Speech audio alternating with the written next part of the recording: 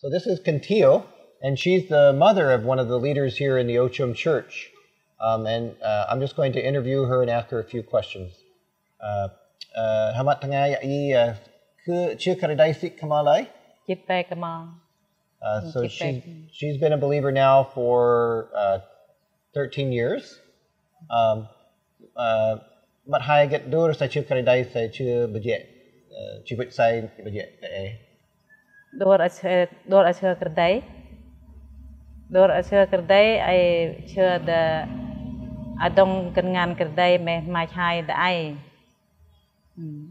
meh mai hai the ai meren chưa kerdai habit kan ya habit kan chenuk wak dewang chưa phao yang de aku teng arak pada mah thuk nyak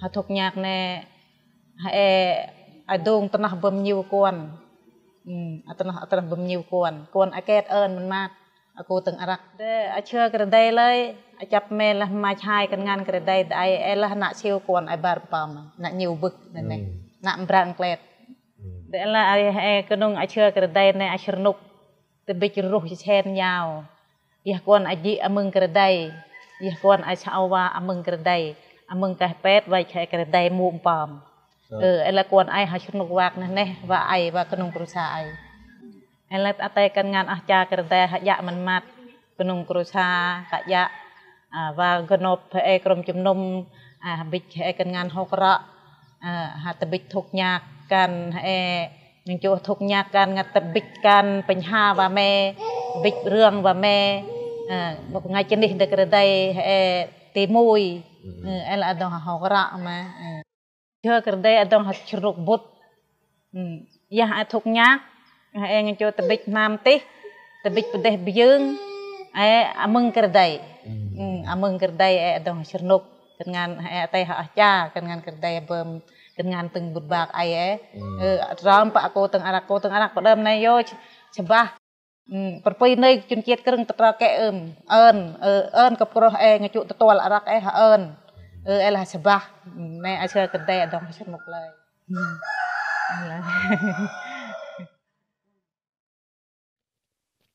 Many of you didn't need the translation on that. However, for those that did, I hope that you were able to hear and listen and see not only the facial expressions, but as you watched closely, I could see when she began to talk about Jesus and you'd hear Kradai, you'd hear this, Jesus, her face would light up, right? There was this change. And it's just a cool story, and there's much more that you'll get to hear about what is life like for a Cambodian when they come to Christ. And you know, for you or me, the same is true. And so if you want to open up your Bibles to Romans 10, we're going to spend just a moment here. I want us to take a minute before we start wrestling with what's it like outside of the walls of this church, in our communities, and in the far reaches of the earth. What's it like for us personally? And as we look at the book of Romans, what we see is that it says that anyone who believes in him will never be put to shame. For there is no difference between Jew and Gentile, and I'll insert in there Krung or Brau or any other people group that you want to talk about. The same Lord is Lord of all and richly blesses all who call on him. And this is for us, and this is for Kantio and those that you know in your communities when it says everyone who calls on the name of the Lord will be saved. And that is something we have to hold on to week after week to remind ourselves that salvation comes through Christ alone, and that is what we want to keep our focus on. But there's something, the second part of this, that is powerful. The second part says, how then can they call on the one they have not believed in? And how can they believe in the one in whom they have not heard? And how can they hear without someone preaching to them? And how can anyone preach unless they are sent? And I love this how. As it is written, how beautiful are the feet of those who bring good news. How can they hear? How can they believe? And how can they know? How is when beautiful feet arrive. When people are willing to take the truth that they've received, the salvation that they've come to love, to know their Savior, and they begin to take it and share it. And it doesn't just go as far as you can think on the globe and then back. It goes right to the next door neighbor and beyond. It starts there. It starts with your person you work with. And so I want to challenge you with some simple, just heart points that are throughout Scripture. These are big ideas. These aren't little fine print. These are big ideas. The first one is this. Why do we love? Because we're loved. God had this beautiful plan in the garden to love his creation. Sin entered the world. We've talked about this. And guess what? He continued to love us because he said, I desire that relationship so much, I'm going to do something really powerful for you. And look at this, what it says in 1 John. We love because he first loved us. Why am I compelled to love? Because of that statement right there, because he first loved me. And he began to transform me. And it says, whoever claims to love God and yet hates his brother or sister is a liar. That's kind of sharp. Hold off. Are you sure I'm a liar? He says, yeah, because if you love me, you're going to love your brother and sister. And for some of you who are new to that idea, that's not talking specific to your family member, blood relative. That's referring to all of God's creation. All the men and women on this planet, your brothers, your sisters. And then you get specific to the church, your brother and sister in Christ. And then, of course, your blood relative. But then he says this, for whoever does not love their brother and sister, whom they have seen, cannot love God, whom they have not seen. So why do we love? Because we're loved. And because we are loved, we love. Because we're loved, we love. When it finally permeates deep into your heart how much love God has poured out on you, that he would leave heaven and enter his creation as Jesus and die for you, when that permeates so deep that you just can't even wrestle without thinking, wow, why would he do this? Then you start to love and you go, I have to share it. I can't stay the same. I'm compelled by this. And the second thing we start to look at, then why do we give? Because I love, right? Why do we give? Because he has given. It says here that he who did not spare his own son, but gave him up for all of us.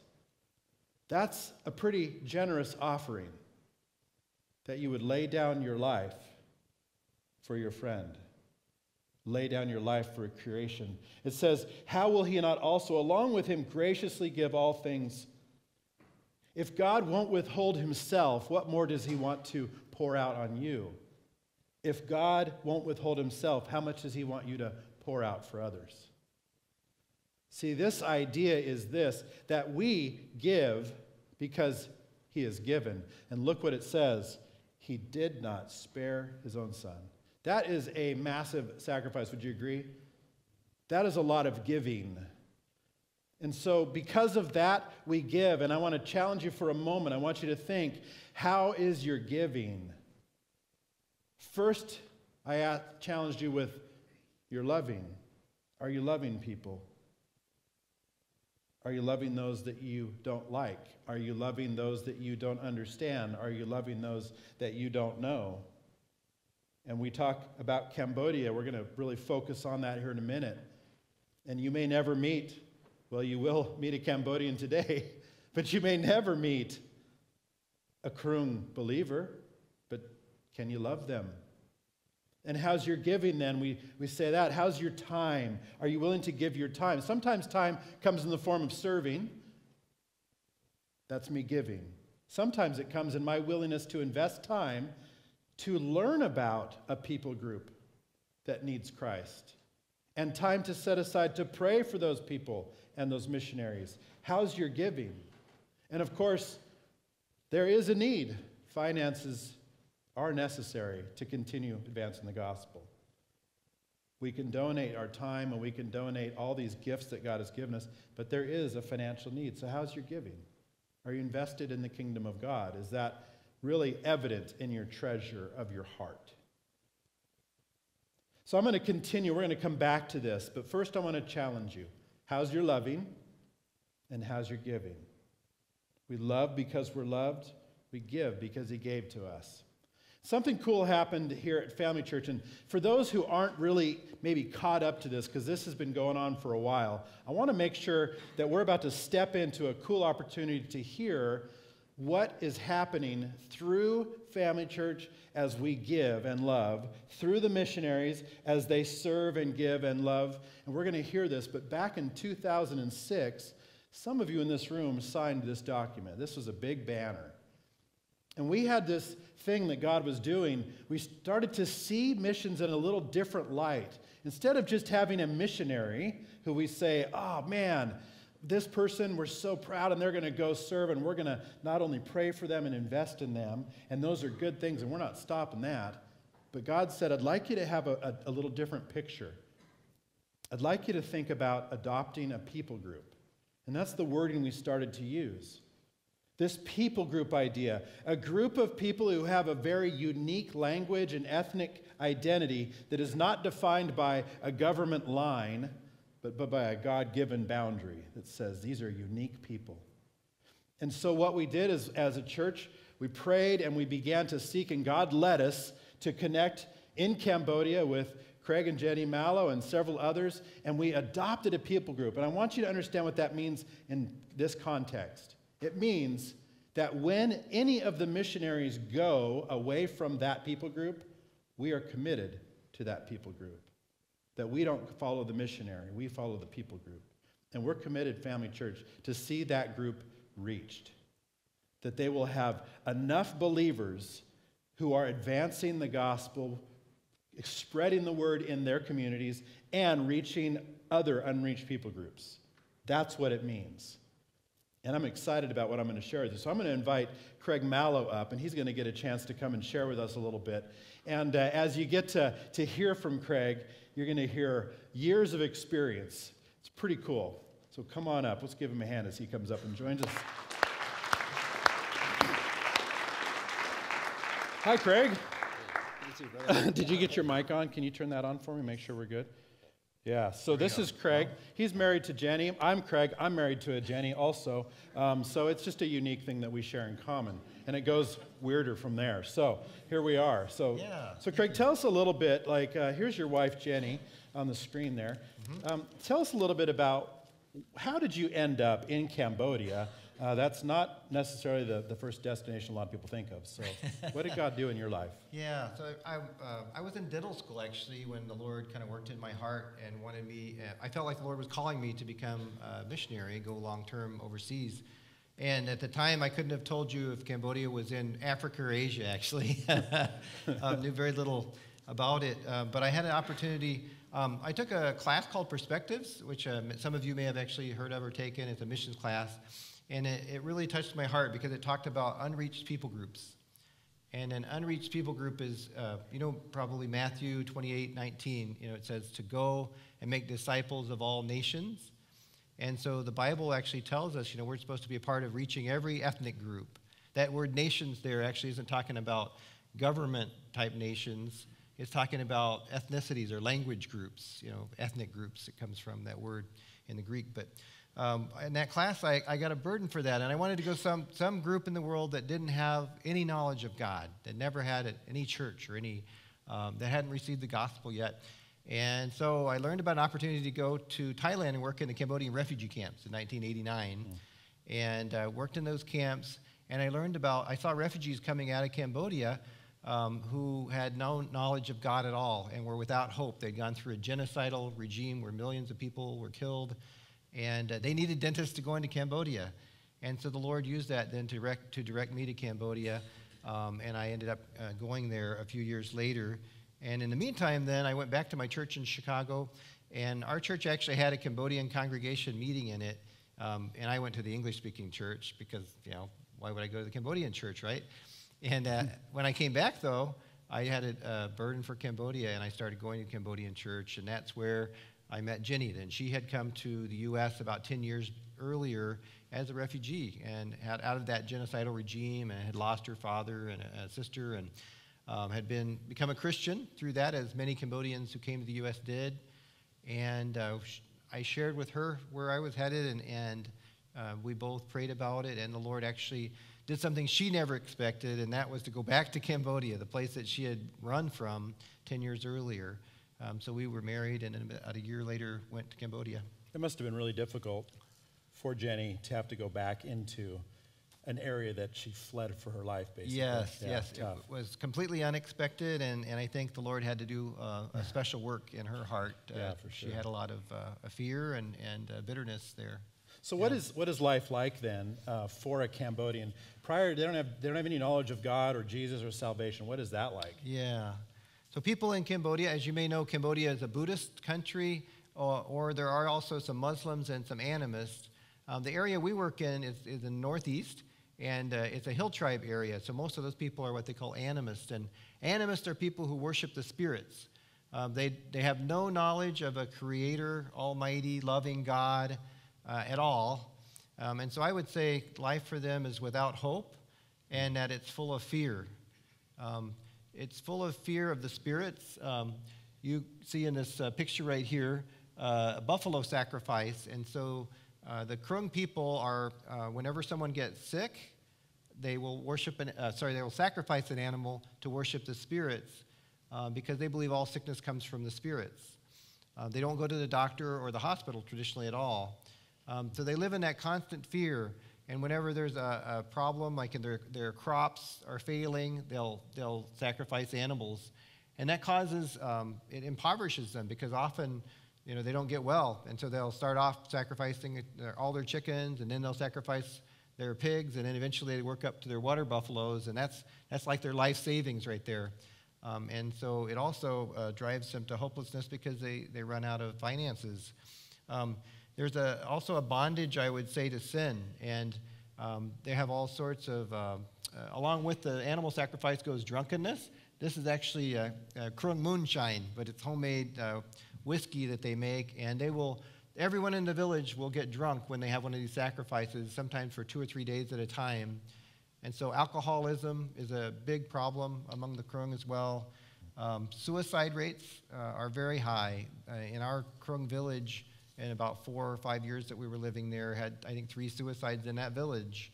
So there's a lot of problems, and it comes from that hopelessness and that bondage to sin that they live with. Yeah. And even Kantio, right, in that video, she mentioned some of her children died for that very reason. She was unwilling and scared. That's right. I've seen mothers with children that could probably have their lives saved by going to the hospital that would refuse to give them up to help because they're living in fear of the spirits, and that's all they can think about. So they live in fear. They live under this rule of a spirit that doesn't help them, and they're sure something will work. It doesn't work, so it's this hopeless cycle that goes on. But you come, we begin to do Bible translation. The church begins to grow. And so what's going on now kind of in Cambodia, in this part of the world? What's going on in Rattanakkiri? So it's been actually a real blessing. We've been in Cambodia since '91, and when we first came to Cambodia, there were about 1,000 believers. There were more believers than that before the genocidal regime, so many of them died or left the country. But out of that 1,000 believers then, over a period of maybe 25 years, we've seen a very slow but gradual growth of people coming to Christ. And now there's maybe 300,000 Christians in the country. Cool. So a really amazing thing.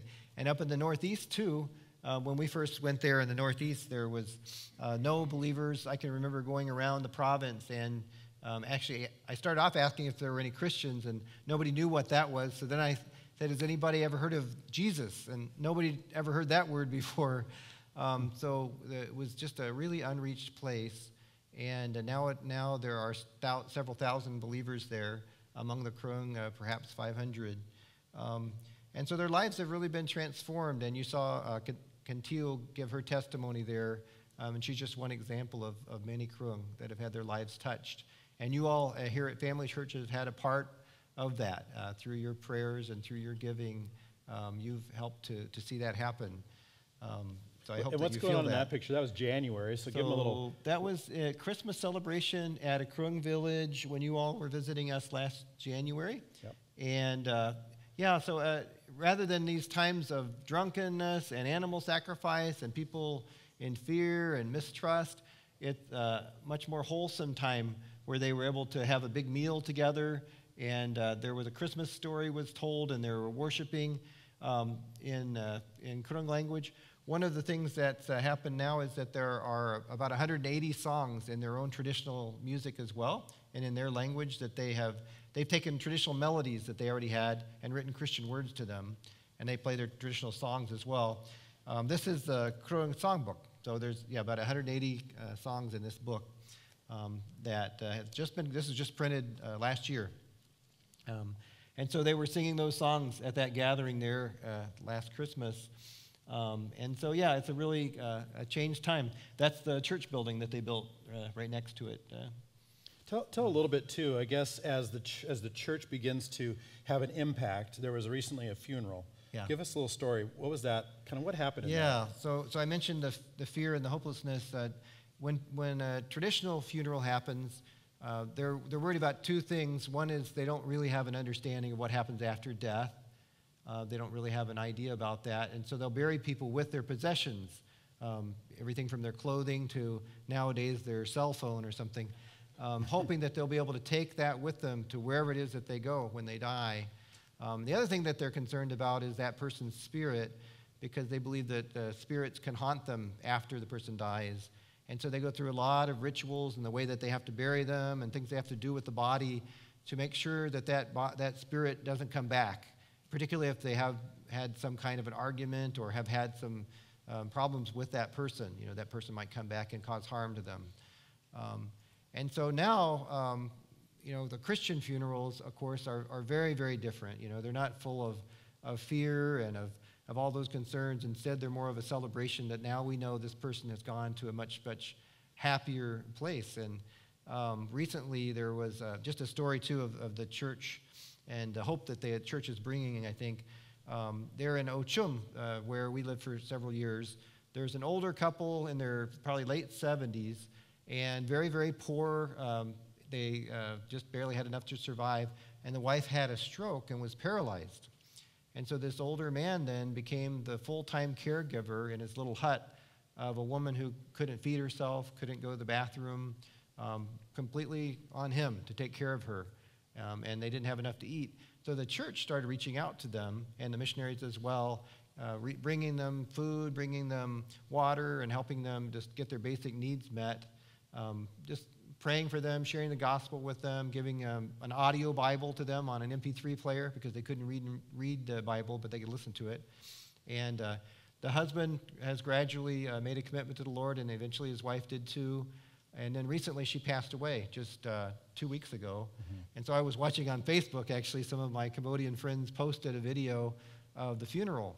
And it was just wonderful to see how the church stepped in and provided a Christian funeral, so they didn't have all the animistic worship to the spirits.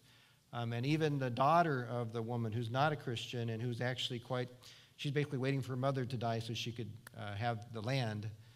She came to the funeral, and she's not a Christian, but I think she's seeing all that, and we're waiting to see what's going to happen, and maybe she'll come to the Lord too. And I think you said that that's not normal. People in the villages, nobody else stepped in. No one else in the entire village did anything to help that family church at all. Began to show what love is, right? Yes, that's right. And so that's often the case. They don't step out to care for others or to help others. Yeah. So like we started, they're bringing love, and they're going to their neighbor, and they're caring for them. It's a big deal. Right. And that picture there, if you want to point to that, is what kind of a special thing in that picture?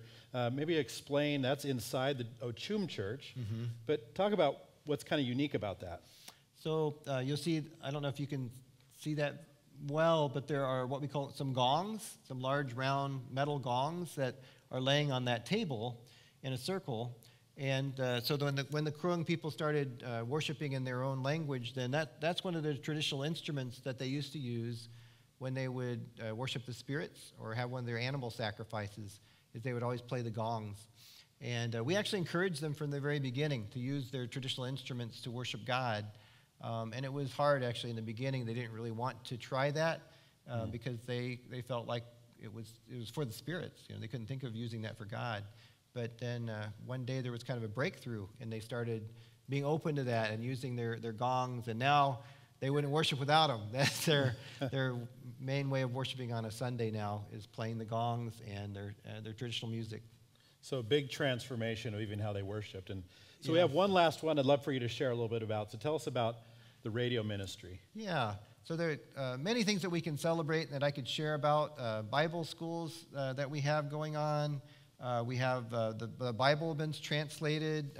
This is the New Testament in Krung, which is basically finished. I mean, they're using it now. There's a few final checks that still need to be done with the translators. The Bible is there now. And then one of the things that we've done, though, for those who can't read is start a radio broadcast. And you all have actually been supporting that financially as well, and we want to thank you for that. And just recently, so it's a 1.5 hour broadcast on primetime radio at 7 in the evening every night on an FM station. We buy time. And recently, the group that makes the recordings, we have 4 languages. So there's 4 part-time staff, one for Kroong, one for Tapuan, one for Dry, one for Khmer, the 4 languages in our province. And there's 4 staff that work part-time to do the recordings of Bible reading, of Bible teaching, of worship songs, and of some health and educational messages. They were moving from place to place. We didn't really have a stable place for them to work. And recently we decided we needed to build them a building. And so that's the construction that this picture was just taken last week. And again, Sutherland Family Church helped to give offering to build this building. The land was donated, and we just needed about $8,000 for a building. And you all gave significantly towards that. I believe you had a vacation Bible school. So some of the kids here actually helped to put that building up. And that'll be it's a 3-room building where they'll be recording Christian Kroong messages that will be disseminated both with FM radio, but also with memory cards and MP3 players and telephones, cell phones that people can listen to them on. So a lot of technology being used now as well. Yeah, so for those watching in green, thank you, because your VBX and the Sutherland VBX, they raised almost $800 just there to go toward the building project, and other people have invested in that. So really appreciate it. You know, thank you so much for all the updates, Craig. Really appreciate it. I know there's more, and if you're watching in green or online, if you want to come tomorrow to the baptism, Craig and Jenny will both be there, and you could visit with them there if you'd like. We'd love to talk with many of you if we get a chance. So. Awesome. Thanks for sharing today. Appreciate it.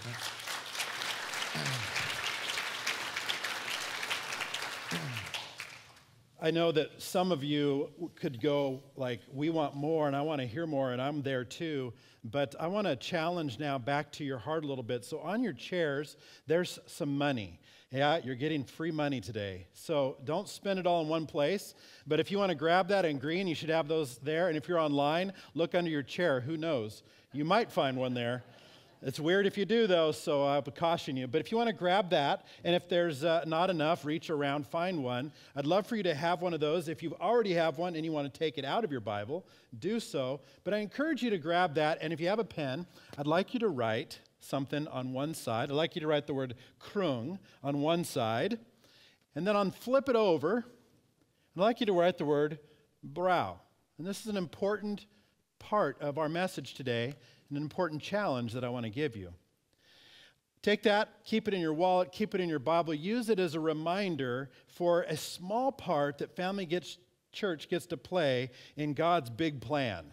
It is a huge honor that we get to do this. And one of the things that I want to celebrate is that we feel that it is time for Family Church to expand our reach. As we think about not only reaching into South County this month, at the end of the month, launching a whole new campus here in Douglas County, we also want to expand our reach and bring on another people group into our adoption. And so that people group is called the Brow. And now, if you know anything about the Brow, it's like the Brow Kroong are very closely related. And one of the cool things is, as we've gone over in teams since 2006, we've been committed every 2 years to go connect with the people, connect with the local church, connect with the missionaries, connect, pray, share life with them. And we've built relationship not only with Kroong missionaries, but with Brow missionaries and Brow pastors and Brow translators. And I want to introduce you to one such translator. Her name is Jacqueline Jordy,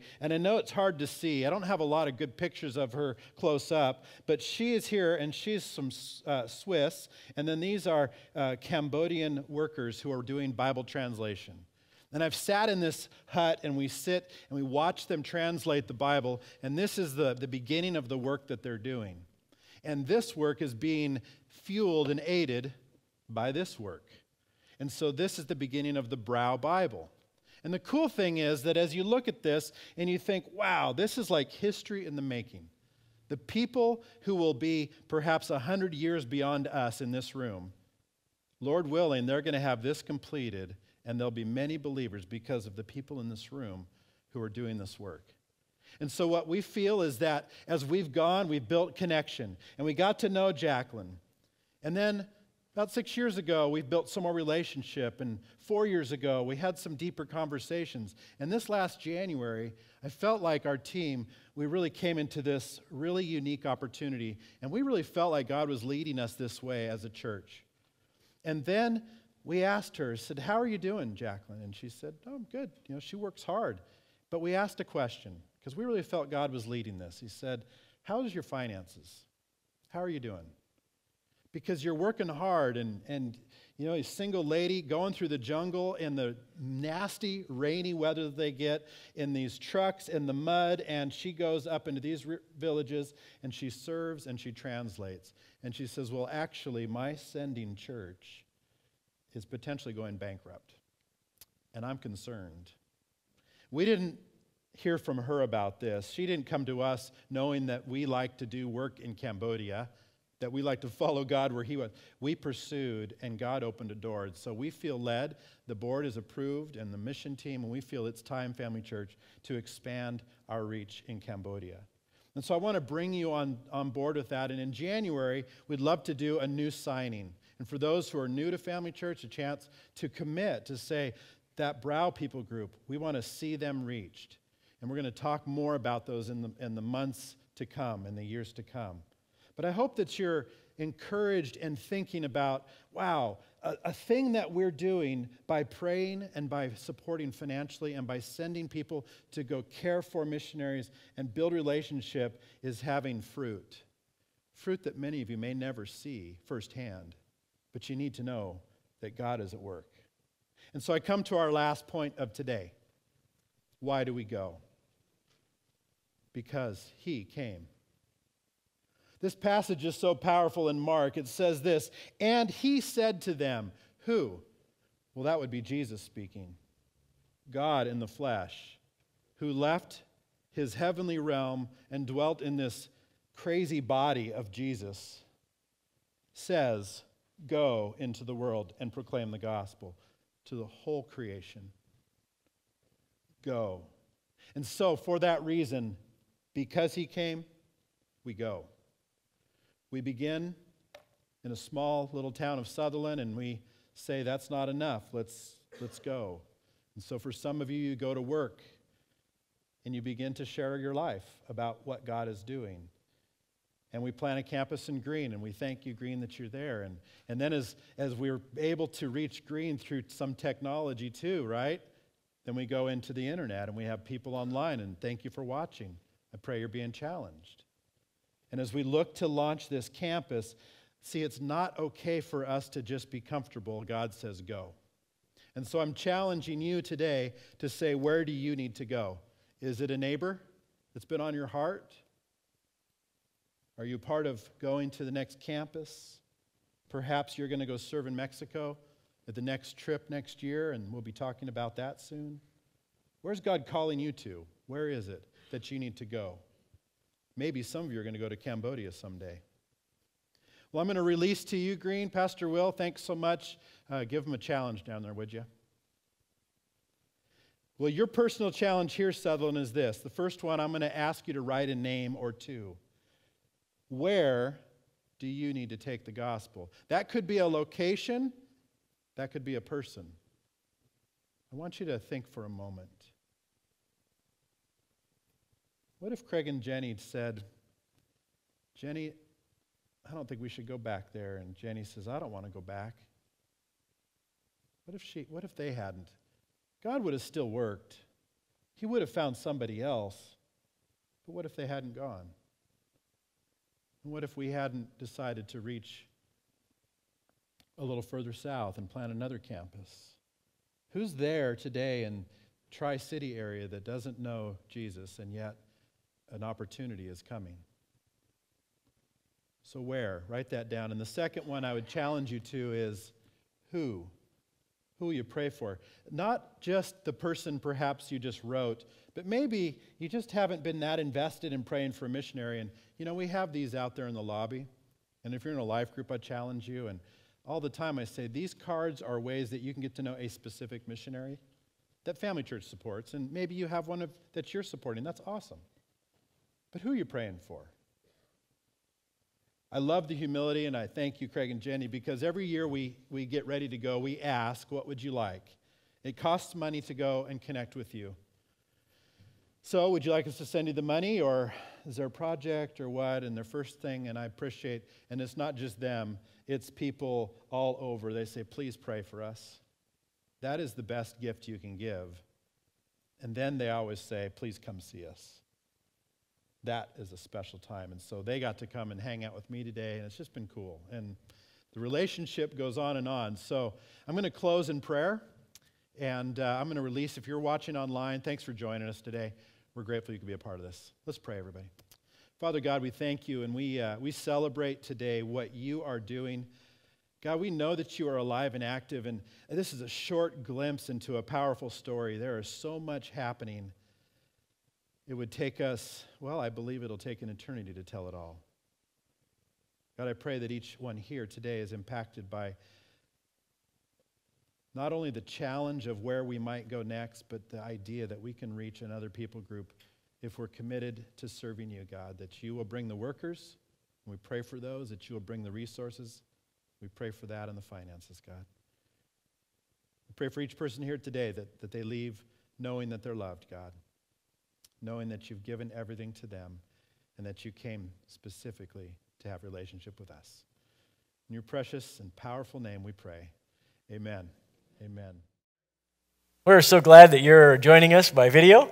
And I know that some of you are just from our church family here, and you're just watching because you can't make it this weekend in person. And I know some of you are watching from around the world, really. And so we just want to say we hope that God blesses you through this. If you have questions, feel free to email me, or if you'd like to let us know that God is using this in your life, that's always encouraging. And we have several of you that email occasionally. So if you have questions, if you have comments, anything you can give us some feedback, we'd love that. And we trust that God will use this to really enhance your spiritual journey. Thanks.